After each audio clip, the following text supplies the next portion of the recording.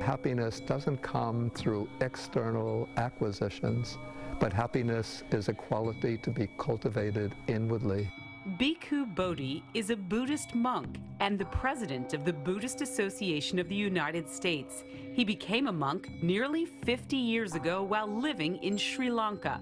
Before that, in 1973, Jeffery Block lived in Borough Park. I grew up in a Jewish family in Brooklyn, though my family was not religiously observant. They were secular Jews.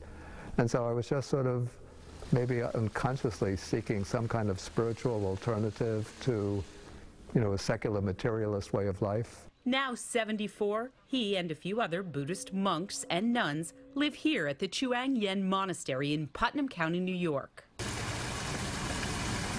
This serene setting provides a tranquil place for those devoted to studying and practicing the ancient teachings of the Buddha.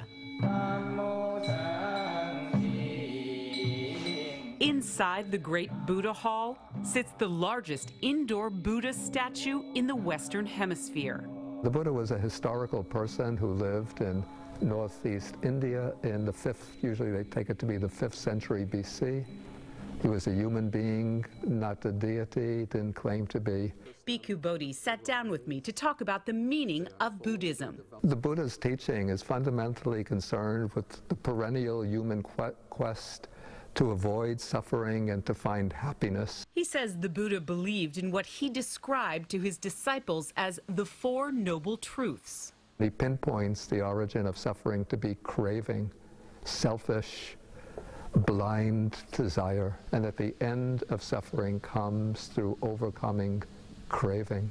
These figures under the Buddha represent enlightened beings, kind of like angels. They remove the obstacles for those of us who are unenlightened to better learn the teachings of the Buddha. Happiness comes not by pursuing happiness directly, but by living an ethical life, a life which is grounded in the principles of altruism, of loving kindness towards others, compassion for those who are suffering, and developing the mind.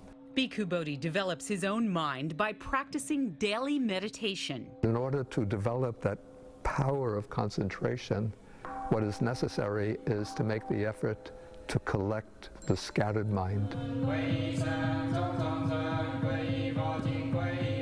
As for his own lifelong journey toward attaining enlightenment, have you reached enlightenment? Oh, certainly not. It's still a long way off. I'm still a relative beginner. Sharon Crowley, Fox 5 News.